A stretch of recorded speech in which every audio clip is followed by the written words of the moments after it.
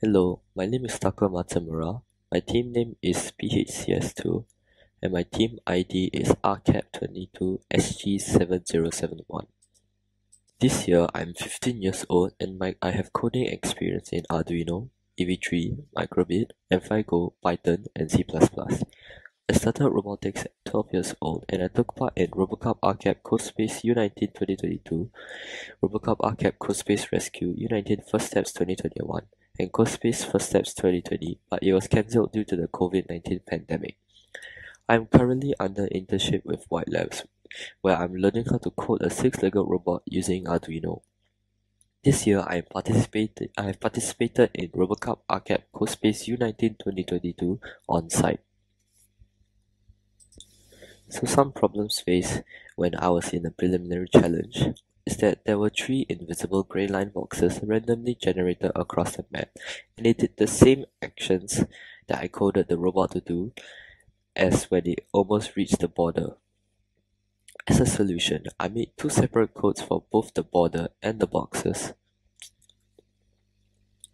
So how to differentiate between the box and the border if it's so similar?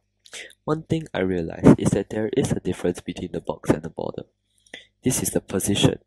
The XY position of the box and the border are different. This is the code that I use to differentiate between the box and the border.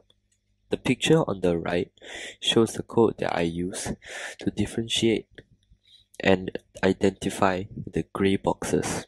And the code on the picture on the left is the code that I use to differentiate from the boxes and to find the border. This is the game.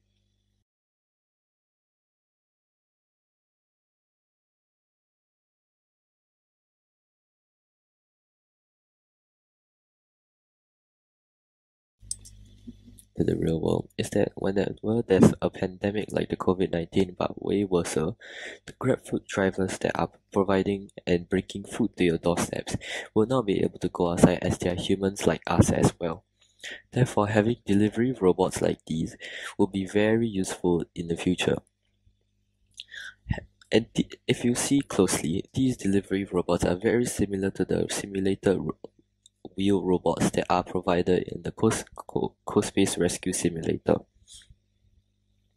To make these kind of robots, of course, you need color sensors, position, like XYZ, coordinates, and ultrasonic sensors to make sure that it doesn't get hit by cars, it doesn't get hit by people, and it doesn't hit them, as robots, of course, do not have eyes. Therefore, we have to make something that will represent as eyes for them. This is the end of my presentation, and thank you for watching and listening.